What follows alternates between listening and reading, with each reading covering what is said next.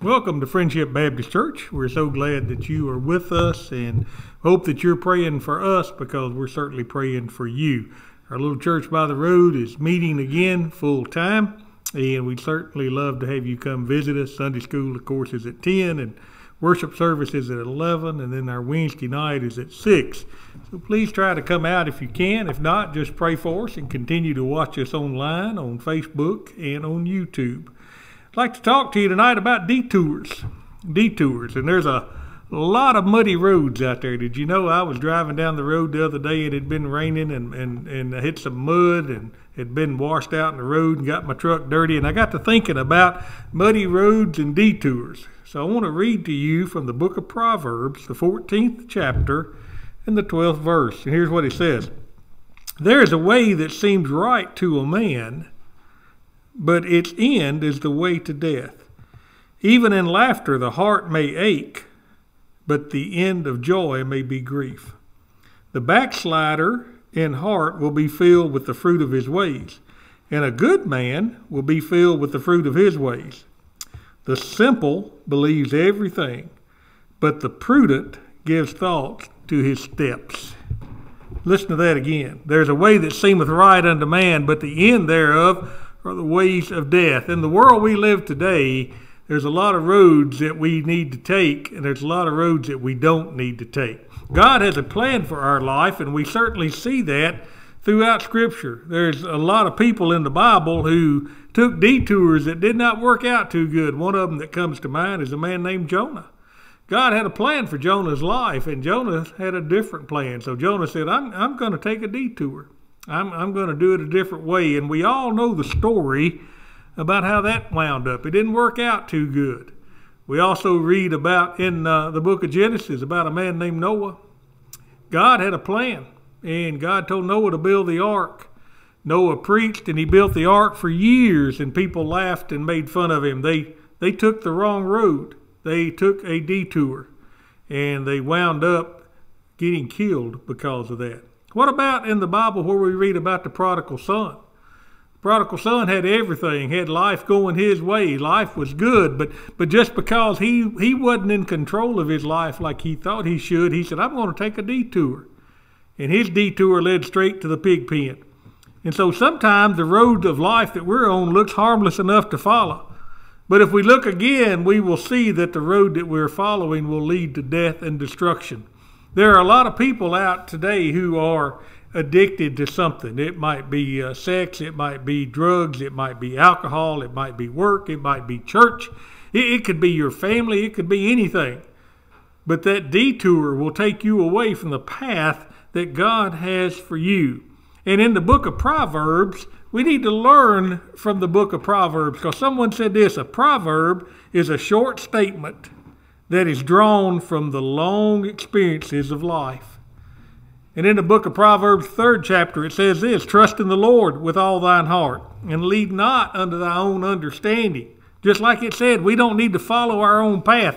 We don't need to follow the way that seems right to us. We need to lean on what God tells us to do. We need to lean on the Word of God and let God lead us and guide us and direct us. And I can certainly tell you from personal experience, anytime I follow my way, I always get in trouble. It never winds up like I think it should or like I want it to. But when I follow God, when I trust God, and when I lean on God for my understanding, then it always turns out right.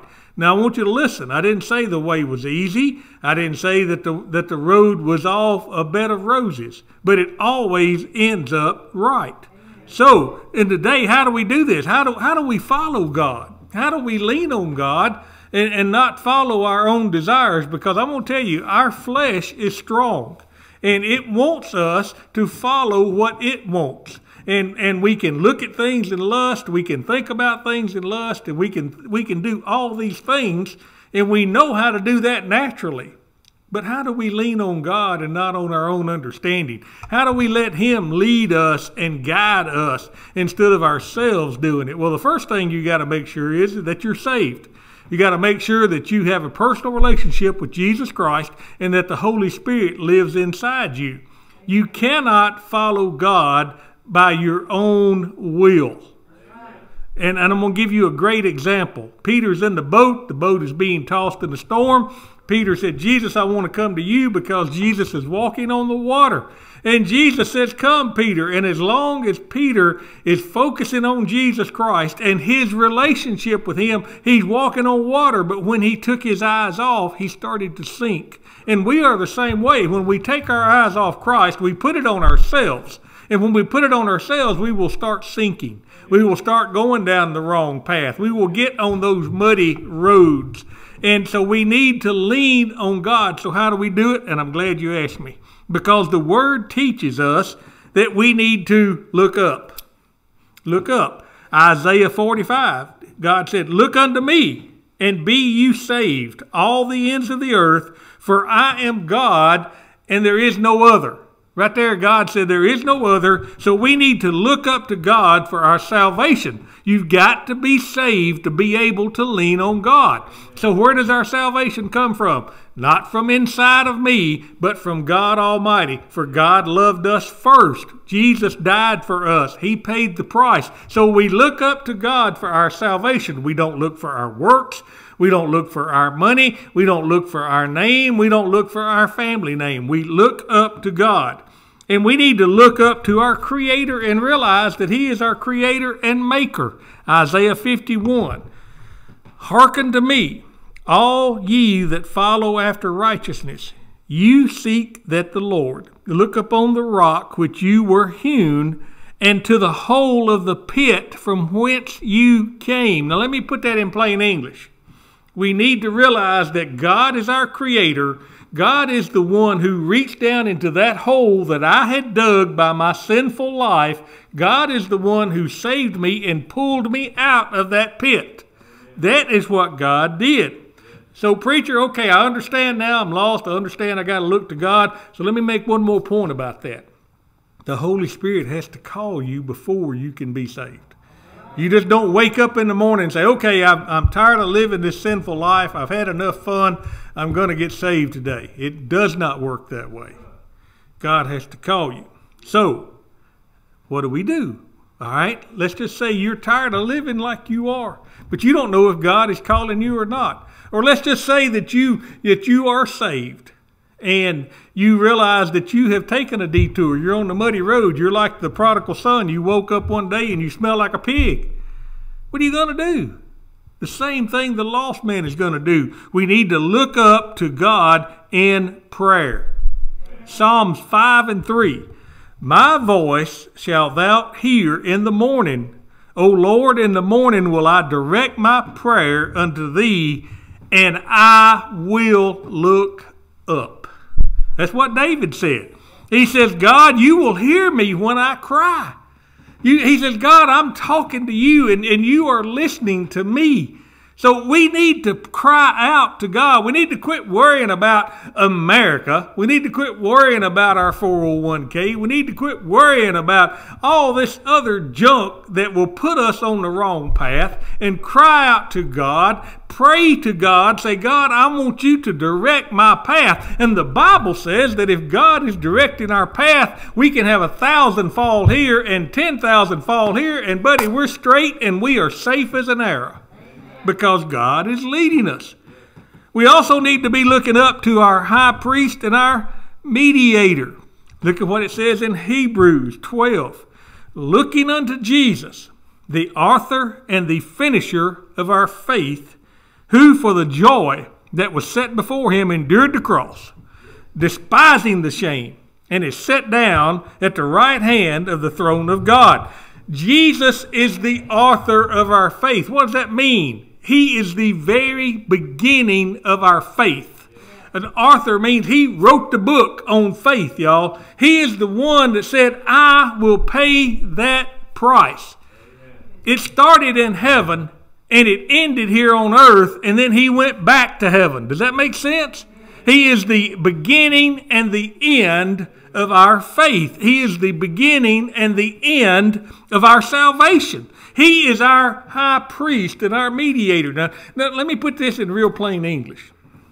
A high priest in the biblical times would go into the Holy of Holies, and make a sacrifice to have all the sins of the people roll forward a year. The priest that would go in, he had to have his sins confessed. He would have a robe on with bells on that robe, and they would tie a rope or put a chain around his ankle. And as long as those bells were ding-a-linging, he was moving around in there, he was good. But if he went in the Holy of Holies and his sin was not confessed, God would strike him down, the bells would quit ringing, and they'd drag him out. Jesus paid the price on the cross for us, 100%, and then he went and he went back to heaven and he sat down at God the Father at his right hand. But before he did that, he took his blood and he sprinkled it on the Holy of Holies, the seat, and then he sat down. What did he do that for? Because he had planned it in the beginning and he finished it. So he started it and he ended it. So he is our high priest. Now that brings us to a mediator. What does that mean? All right, it means that when we are saved, we are not perfect. Can I get an amen on that? We are still in the flesh. And we are going to make mistakes. And our mediator, Jesus Christ, is going to his Father and making intercession for us. He is saying, God, that's mine. God, he's covered in the blood. Because Satan is the accuser of the brethren, and when we make a mistake, he is up there shaking his hand and fist at God saying, look at your children down there. And Jesus is saying, hey, Satan, all you see is my blood. All you see is my blood. They are covered in the blood. It's just like a child get in trouble, and the mother makes intercession to the dad, or they used to. I don't know how it works today, but the mother would make intercession for the child and plead the child's case to the dad. And then the dad said, okay. So that's exactly what Jesus does. So then not only is he our high priest and our mediator, but we need to look up to him for our full redemption. And the Bible says this, when you see all these things come to pass, look up, for your redemption draweth nigh. And if we ever would see these things come to pass, it's in the world we're living today. Y'all need to look up, because our redemption is drawing nigh. And I'm going to tell you, when the clouds part and there's a shout and the church is called out of here, it's too late for you that are left behind. It's going to be 1,000 times harder to get saved, because the Spirit is going to have a limited power at that time. The age of grace will end at that time. Today's the day of salvation. Today's the day of salvation. I don't know if I'm going to get through this whole lesson tonight. Not only do we need to look up, God's Word teaches us to remember. Now listen. And I want you to get this plain. We got too many Christians who are like the Israelites, who are remembering what it was like in Egypt and wanting to go back. There is a difference in remembering where you come from and wanting to go back there. We need to remember what a sinner we were, but we don't want to go back there, okay? Revelation 2:5, remember therefore from whence thou art fallen, and repent and do the first works. We need to realize and remember that I was a sinner headed to hell. Now I'm a saint of God. Now I am born again and blood bought. We need to realize that it is God that brought me out of that pit. I couldn't even crawl out of the pit. We don't want to go back to the pit. I guarantee you the prodigal son never wanted to go back to the pig pen. He remembered where he come from. But we don't go back. And a lot of people will take this verse, and Jesus said unto him, no man having put his hand to the plow and looking back is fit for the kingdom of God. They take that verse all wrong. What he is saying is we should not want to go back there. But it is okay to remember where we come from. And we're going to get to more of that in a minute. But every day we are given a chance to start over. Every morning when you open your eyes, you're given another chance to not make the mistakes that you made before. And we need to realize that we can look back at our condition that we were before Jesus saved us, and we can praise God that he saved us. You cannot do that if you are so consumed with how good you are and you think you can earn your way into heaven. The only way you can praise God for being saved is to realize that I was a sinner and now I'm a saint. And I didn't do anything to get it. I didn't do anything to get it. Now, it's okay to remember where you fell, but I certainly don't want to go back there and fall down again. It's okay to remember that I sinned right there, but I don't want to do it again. It's okay to remember that I don't need to do that because I did it once and it didn't work out. It's okay. It's okay. So we can remember, but we don't want to go back. Then God's Word teaches us to look inside, inward. Look inside what's inside us. Well, preacher, let's say I got a heart, I got a liver, I got lungs. No, that's not what I'm talking about. Look inside you for the power of the Holy Spirit. Look inside you for the change that happened the day you accepted Christ. The old man is dead. Well, it don't feel like it. Well, the Bible says it is. I don't care how you feel. The old man is in control because you're not allowing the Holy Spirit to control you. And the Bible says, and somebody just read it right before I got up here, that we take off the old, we take off the corruptible, and we put on incorruption. And we need to look inside and see the power that is in us. Hebrews 12:15. Looking diligently, lest any man fail of the grace of God, lest any root of bitterness springing up trouble you, and therefore many be defiled. What does that mean? All right, let me see. Here's the problem. We read this and we don't ever stop and think about what it means. We have the Holy Spirit in us. And when we look for the Holy Spirit in us, we are not looking for the evil. I'm not looking for the grudges. I'm not looking for the people that's hurt me. I am looking for the fruit of the Spirit. And how does that work? Here's the fruit of the Spirit: love, joy, peace, patience, kindness, goodness, long suffering. All of those. So when God is working through me and I'm looking inside, I see those fruits of the Spirit. I see the love and the joy and the peace.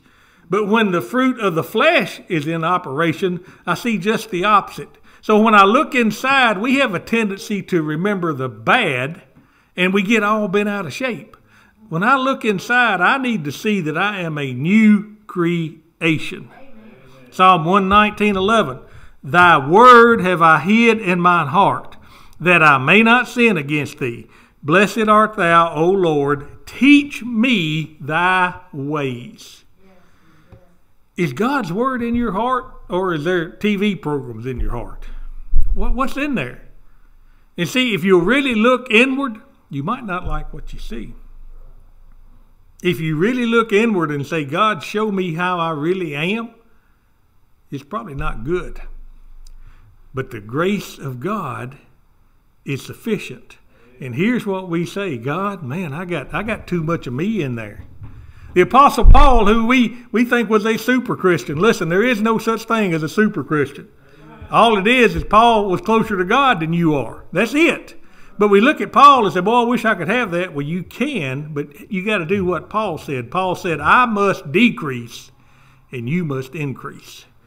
I got to get rid of me and get God in that void. God created us for something to be right here.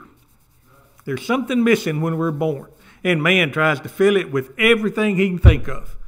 And mostly tries to fill it with himself. But the only thing that's going to fill it is the Spirit of God. That's why Jesus said, I must go because God Father is going to send you a helper. And that helper is the Holy Spirit. So look inside and see what is controlling us. So that brings me to my next point. God's Word teaches that we are to look down where we won't make these detours. And whosoever shall exalt himself shall be abased, and he that shall humble himself shall be exalted. That's in Matthew. I'm going to tell you, we have too many Christians today, or make-believe Christians, that think too much of themselves. I'm nothing. I'm nothing and you're nothing. James 4:6 says this: But he giveth more grace. Wherefore he said, God resisteth the proud, but giveth grace to the humble. I've known people who are proud of their humility. That's how messed up we are. James 4:10, humble yourselves in the sight of the Lord, and he shall lift you up. The Bible says the first will be last, and the last will be first. See, even the disciples went and got their mama and went to Jesus and tried to argue over who was going to sit at his right hand and his left hand. See, we want to elevate ourselves when we are to humble ourselves. And the only way you can have true humility is to realize that you are a sinner saved by grace, that Jesus Christ did all of the work, not you, and that the Holy Spirit has revealed that to you, and you are willing to die daily. Now, God's Word also, if we want to miss these detours, we need to look outward. Outward. Well, I always look outward. Let's talk about this. Here's what the Bible says in John 4. Say not you that there are yet 4 months and then the harvest. Behold, I say to you, lift up your eyes and look on the fields, for they are white and ready for harvest. We take detours when we look at ourselves and not others. We need to have compassion on others. If we are led by the Spirit, and the first fruit of the Spirit is what? Love. If we look at others with love, we will not have a critical spirit. Something spoke to me this week. I think last week President Biden fell down the stairs 3 times going up to Air Force One.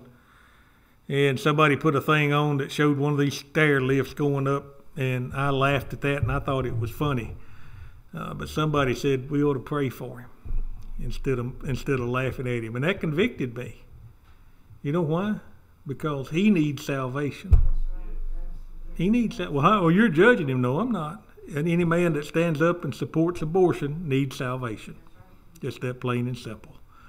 But we need to look at others and have compassion. We need to look at the lost and realize that is them, and I once was just like them. Well, I had never been a drug addict. No, you hadn't, but you gossiped. Well, I had never been an alcoholic. No, but you lusted. Well, I had never done this. No, but you did this. See, we all have our own little sins. And the Bible says if I commit one sin, I commit them all.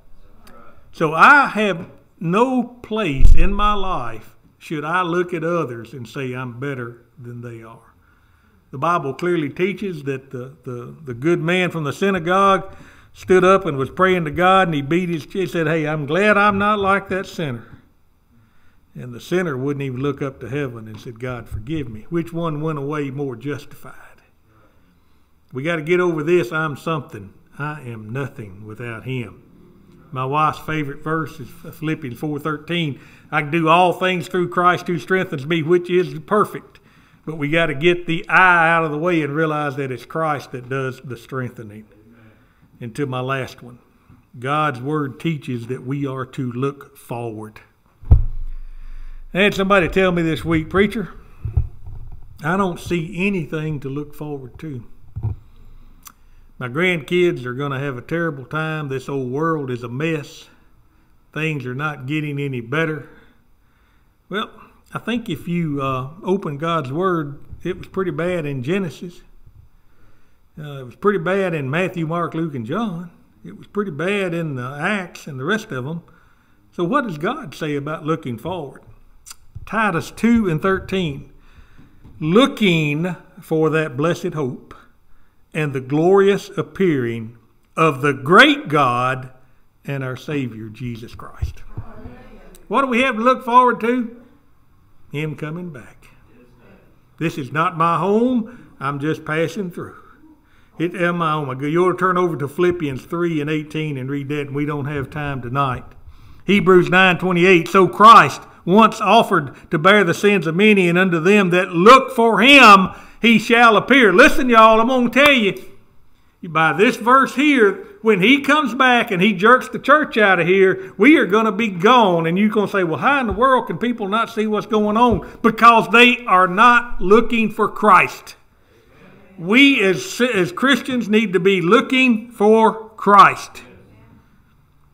It says this, wherefore, beloved, seeing that you look for such things, be diligent Be diligent that you may see these things come to pass. Whew. I don't know about y'all, but I don't like detours.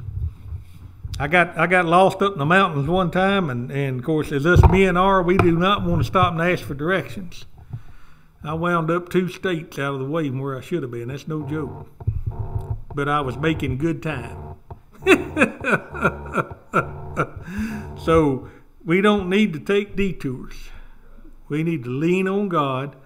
We need to allow Him to guide our footsteps. And the last thing I'm going to say is this. His ways are better than my ways or your ways. Thank you for listening to Friendship Baptist Church.